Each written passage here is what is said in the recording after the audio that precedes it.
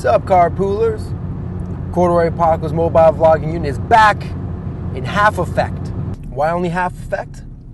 Well, the 1999 Mercury Mystique is indisposed at the moment. So I am rocking my grandma's 1996 Ford Contour step sideways, I think. I don't think it's a step up or step down. Maybe a step, because like, I don't know if you can hear it. Like, if I put it in drive, and it's get up and go, got up and went. There's a stoplight making the left-hand turn. I was like, oh, I can make this, no problem. I'm gonna get smashed by this car. I didn't, but they honked and looked angry, and I did this. Now I'm rocking out Nana's car, tape deck, automatic, kind of stalls. Sweet. Here's a dirty little secret of Corduroy Paco. When I blow my nose, you knows it. But anyway, it's gonna be loud. Is it all over me? Did it get in your eyes? One cool thing about Nana's car, it has a garbage can. I usually use this.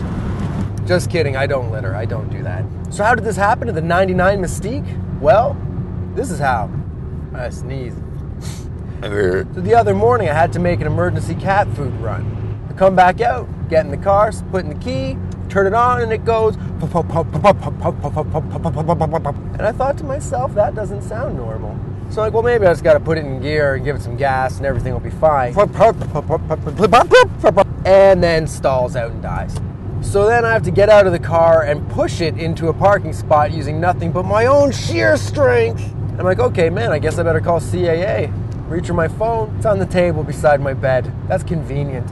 So I've got to go use a payphone, which costs 50 cents. The guy comes to pick it up and he's like, oh, hey, I remember towing your car last time it wouldn't start. Yeah, that's great, thank you. And by the way, it's not a car, it's a mobile vlogging unit. Show some respect, dickhead. And then he hit me really hard. And that's that. Mobile vlogging unit is in for repairs. So I talked to him today and they're like, oh yeah, so you know what, we probably shouldn't have made those fixes on your car because your car's in pretty bad shape. And when we took the gas tank out, it shattered. And so now you can't put any gas in it past the halfway point or else it's going to leak everywhere. And also your brakes are pretty bad. They work, so don't worry about it. But if you have to make an emergency stop and slam on them, they're going to explode. My question is, how is that working? If you use something but it's not going to work and it's going to explode, that doesn't mean to me, yeah, hey, you're good to go, man. Hop in that mobile vlogging unit and vlog your butt off.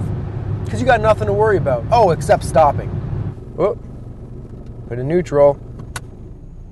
Oh, quiet. Hope you enjoyed these tales. I hope you like it, and I hope you subscribe to it. Why? Because Corduroy Paco is your friend. So until next time, Carpoolers, remember, check your mirrors.